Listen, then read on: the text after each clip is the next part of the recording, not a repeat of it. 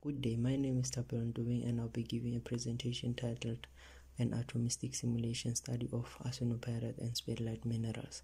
The study is supervised by Dr. M.A. Mihlape, Dr. P.P. Mkondo and Prof. P.E. Ngwebe. In introduction, South Africa is regarded as one of the dominant countries in mining and supplier of the platinum group minerals, which are sourced from the Bushveld complex.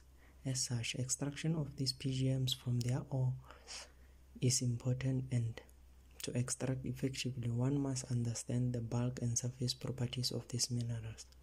Sperrylite is one of the most common PGM worldwide, and it may be found in all kinds of geological environment. Studies on sperrylite have been conducted previously using atomistic simulation by Ngwebe and ab initio by Ntohai. However, the current study will focus on modifying the interatomic potential that will best describe the mineral. In Figure 1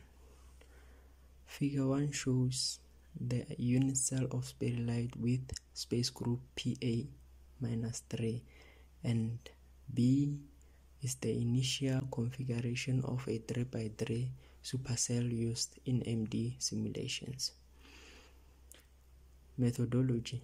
The study employed atomistic simulation, which uses the potential function to describe the total energy of a system in terms of atomic coordinates. To derive the interatomic potentials of sperrylite, we used calc code, and to determine its properties we used the DL poly code, where molecular dynamic calculations were run for 500 picoseconds and equilibrated for 100 picoseconds. Temperature was controlled by the NVT sample. For the results and discussion, Table 1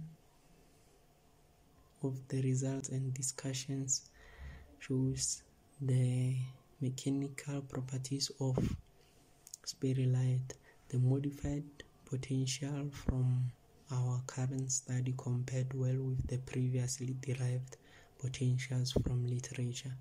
And to validate the potentials, we produced the radial distribution functions at different temperatures. At lower temperatures of 300 and 900 K, the RDFs have many peaks and sharp peaks, indicating a crystalline structure.